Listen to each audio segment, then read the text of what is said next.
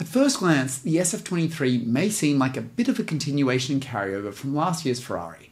However, once you start to dive a little bit deeper and look a little bit closer at what's going on this car, you can see there's a whole host of super intricate and very clever aerodynamic details. In this video, we'll walk from the front to the back of the car, going through all those different details, what they are, what they do, and how they work. For those of you that are new to my channel, I was an aerodynamicist for Mercedes for the 2018, 19, and 20 Formula 1 seasons.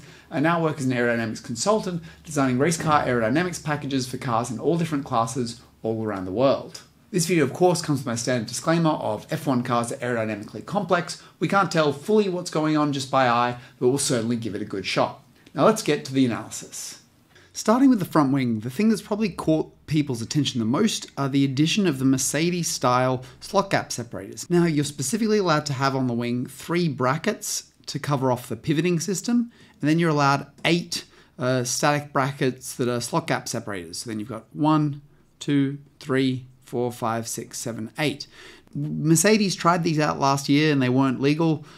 Why are they legal this year? Well, the rules changed a little bit here. Previously, these had to be only for structural reasons. They couldn't be for aerodynamic reasons. That particular clause was struck out. So now these can be used. What do they actually do? Well, obviously we've got an outwashing component to this vane. Now, there is something to be said for the fact that the flows in this area are going to naturally be outwashing because we're going to be migrating from the high pressure on top of the wing here to a lower pressure where the wing is more backed off at the outboard portion. So there's going to be an outwash that way anyway. So these are already going to be in a flow that is traveling essentially in this trajectory. But what these will be is they'll be more outwashing than that. And by being more outwashing than the local flow, what they'll do is they'll generate little vortices off the top like that. And they will also boost the outwash in this particular region. So we'll basically have these 5 vortices here, and these 5 vortices will presumably work to power up any structures on the underside of the wing that might be rotating in the opposite direction. Like for example, this bit here where the wing starts to ramp down towards this flatter section here, we're probably going to see some degree of sheet vorticity being shed off here that's trying to rotate this way, and then we'll be generating outwash with these vanes on the top, and they'll be rotating in the opposite direction. We'll get a counter-rotating vortex pair of sorts. It's not quite a pair because there's obviously quite a few vortices involved, and this will generally drive the flow between them in that particular direction and drive the flow on top that way and the flow on the bottom that way. So having these outwashing elements probably just powers up that lower system, and it also generates a previously not really available counter-rotating vortex at the top. Now this is presumably a tire wake management device, but of course any benefits of it have to be balanced with the additional loss of having devices that are shedding vortices where each one of those vortices has a little bit of loss. So that could affect devices further downstream. Mercedes claimed that these weren't a huge benefit, they weren't a game changer or anything like that, but it'll be interesting to see how many of these pop up across the grid now that it's a legal device. Looking at the front wing in general too, not just the vortex generators, there's a few other details that are quite interesting. Obviously the outboard portion, the end plate is all pretty vanilla, the tips are pretty vanilla, although we now have an S-shaped dive plane on the outside here, but that's nothing too fancy. We've covered all that sort of stuff before. What interests me is the fact that Ferrari previously ran this first element into the nose, and now you can see that it's fully disconnected. And it's been really interesting because obviously some teams have gone from connected to disconnected, other teams have gone from disconnected to connected. So there's no clear optimum and no clear winner here. It's obviously just a trade of cleanliness under the nose and losses under the nose versus maximizing loading in the center by decreasing porosity. The other thing that's interesting to note on this wing is the width of the relatively downwashing section that's out near the tire. You can see that we keep pretty flat for this whole portion here. We're quite level, and then when we're just sort of inboard of the tire, that's when we start to kick and ramp up. You can see it's quite a noticeable change. And that kind of shows to me that they're really prioritizing having this area downwash here, so they're probably trying to maximize their squirt management along there, or maybe they're trying to boost the effective strength of the vorticity where you start to ramp up into this more cranked region here. Looking a bit further back, you'll see similar to the Haas, we've now moved the track rod off the cake tin scoop and down onto near the lower wishbone to form a cascade. You can check out my Haas video for more information on how that worked with the lower suspension cascade and the changes to the scoop, but I suppose this change wasn't super surprising given the relationship between Haas and Ferrari. Moving further rearwards again, the floor leading edge and barge board section on this car is also quite interesting. You'll see that it's pretty much the opposite of that Aston Ferrari I was discussing in the Aston video, where we have quite a high inboard region and a much lower outboard region, with much more of that barge board top exposed there. You'll see here how the floor comes up and then it almost looks like it might dip down slightly towards the center line. Now, in terms of what they're trying to do with this particular raise, I would say that what they're trying to do is they're probably trying to maximize the mass flow into the center of the floor, into the channels and the tunnels that are going through here. They're obviously prioritizing getting that in, even if it means they've got to sacrifice a little bit of local load on the leading edge, because obviously if you pull this leading edge up, you are decreasing the relative angle of attack on the leading edge, so that they're going to lose a little bit of that load, but then they might have a healthier floor vortex system, and they may see gains along the entire floor as a result of this. Out of the barge board, you'll see that it's a really cranked tip out there, similar to what we discussed on the Haas, which is going to, of course, power up this vortex here that's rolling off its edge, which will drive more outwash along the floor. It might drive more outwash into the wake, wherever it sits off the side of the car. But the trade of this is, of course, that it will locally generate suction on the top surface of the floor, and there'll be some loss from it that could potentially be ingested further downstream. But see, where this car starts to get interesting is when we look a little bit further inboard and on the top surface of the floor. Because what you'll see here is a little air intake there that no one's really run up until this point. Now, in terms of legality, this particular item of bodywork has clearly a very small radius. It's basically sharp at the leading edge. And this tells me that this probably belongs to the section of bodywork that's classed as the mid-chassis, because that particular area has almost no rules at all. If you have a look at these two shots, I've basically got over here my legality volumes, and this area in blue is my mid-chassis box. And you can see that I've highlighted that, and you can see that it flares out along here. So it goes along, back from the nose, and then flares out. So you can see that it will go along here, and it flares out along there. And I think that this vein probably is within that particular box. So what we've got is we've got some form of air intake just under the Sidepod here. It can't be in the Sidepod legality box, because if it was in the Sidepod legality box, it would have to have some degree of sizable radius, like all the inlet has. So it can't be in that, it's got to be in one of these other legality boxes. But where does this inlet go? Where is the air going from this? I believe the answer to this lies in the end portion of this same mid-legality box. If we look from the side, what you'll see is that we've got this particular intake down here, and then if we follow the fillet of the carbon through here, it doesn't look like there's a duct or anything that's venting just into the rad duct. So I don't think it's part of the main radiator opening. But up further rearwards, you'll see that there's an outlet just up here. Let me show you this from another angle. This outlet sits here along the side of the bodywork, and you can see that it's a big old exit right there. Now, one of the things that's notable about this exit is how tight the fillet radii are around it. You have quite a tight corner here, you have a relatively tight corner here, and then you have a very sharp concave corner right there. And this means that, again, it can't be in the bodywork legality boxes. If you're in these boxes, you have to have relatively large fillet radii. So it's got to be a different section of bodywork. Again, I think that this is the mid bodywork. If you have a look at this highlighted region, you'll see that it tapers out wide, and then it forms this big block here. And that is where I think our exit is, in this rearwards portion. Now, you need more than to just be in this particular area for this outlet to work, because you don't just need to be able to form a surface, but you need to be able to cut an aperture. And that's where this gray box comes in here, because this gray box is the aperture volume. So basically what that is that shows you where you can physically cut out holes. And these holes have to be for the purpose of allowing cooling. So we've established that we've got a vent somewhere up here, and we've got an intake somewhere down here.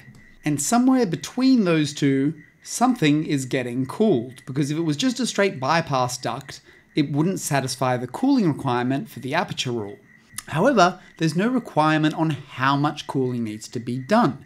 So for example, you could have a cooler in here that has a very coarse fin layout. So it was basically a bypass duct with a cooler in it. Or maybe it's just cooling some electronics. That would still be classed as cooling. So you could get something that is largely a bypass duct and just fits the technical definition of a cooling duct. But why would you want this? Why would you want a duct that can flow air from here up to here? Well, as I've discussed in some of my videos from last year, we get a lot of chassis losses building up along the side of the chassis.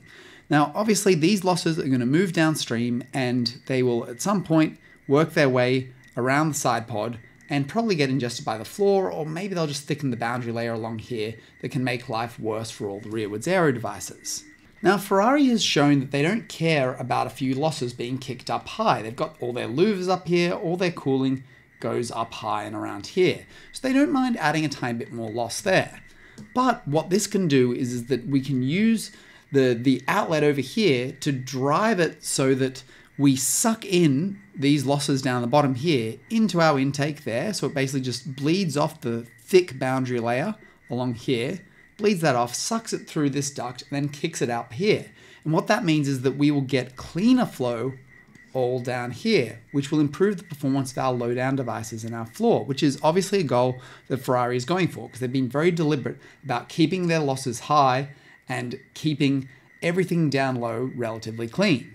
So this is one potential way in which this duct could be used.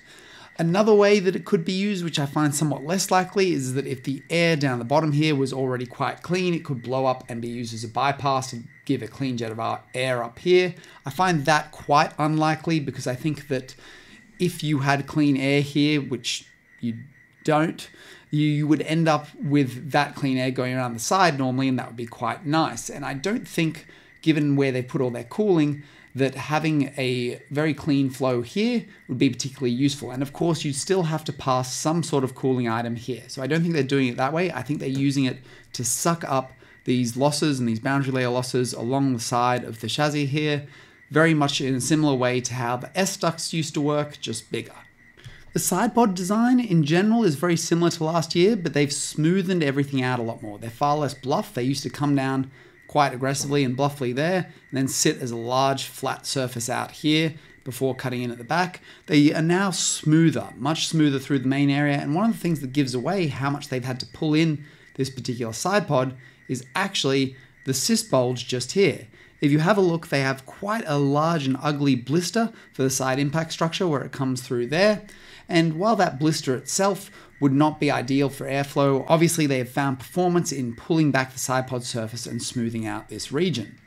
You also note that just down low at the back, they've pulled in a lot more here. They've really smoothed out this area and tried to make this less curvature here at the end. They used to go back very far and then quite aggressively in. They've obviously tried to smooth out everything and make for a much gentler path for the air through here. So again, following a philosophy that a lot of the other teams are going for, where they're really trying to get a smooth and clean path for the air through here. Obviously, trying to maximize the total pressure and the flow energy at the rear of the floor. Up the top, we very much maintain the philosophy of last year's Ferrari with cooling louvers going along the top, although our panel layout's a little bit different. Instead of being a sort of continuous curve through here, we have it broken into two separate panels.